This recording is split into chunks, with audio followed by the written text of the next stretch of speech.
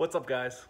That was Magnus. I'm Bill, and on this episode of Truck and Roll, I'm going to show you how to make your own cheap custom fuel filter bracket. As a bonus, you're going to get to see exactly what not to do when I drill a 3/8 inch hole directly through my brand new fuel injection fuel lines. So I went ahead and got my fuel system, or my fuel lines hooked up, got them all routed, and then realized, wait a second, I'm missing my fuel filter. So I took the fuel filter out, figured out how I was gonna mount it, and my first idea was, and I'll show you, was to use a cush clamp.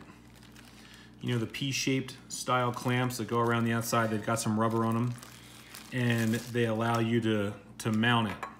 So I went to Ace Hardware to see if I could find one. It turns out this size, about 2 inches, is an oddball size to get. It's bigger than what they carry. I went to AutoZone, they didn't carry it either.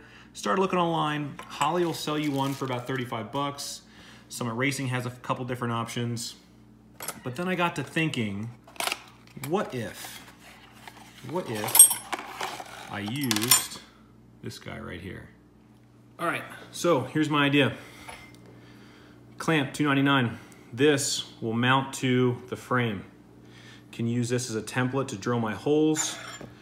This will go through.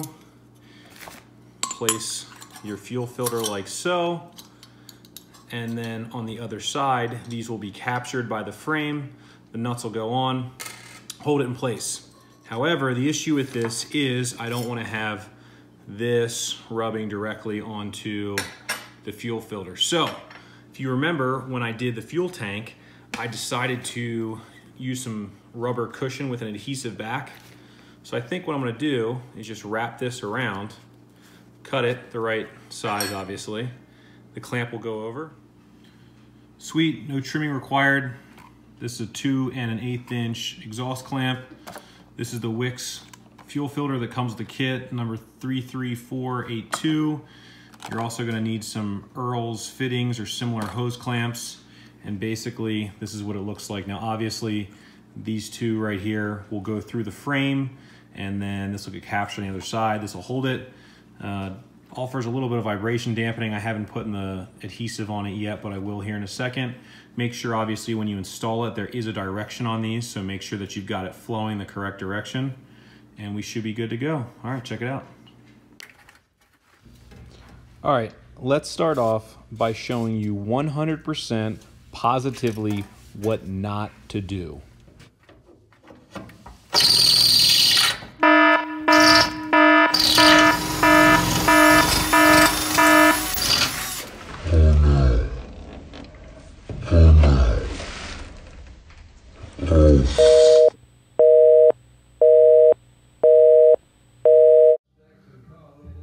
Always look where you are drilling.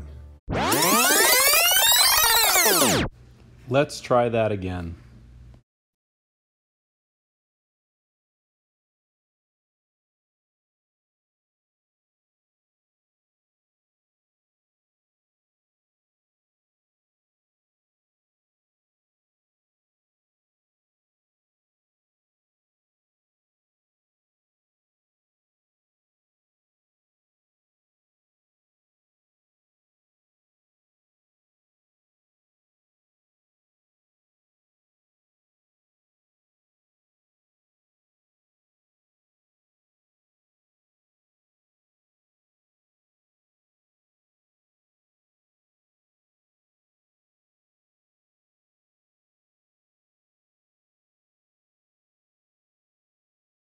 Don't forget to like and subscribe.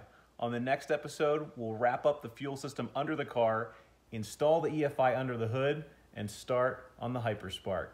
Take it easy.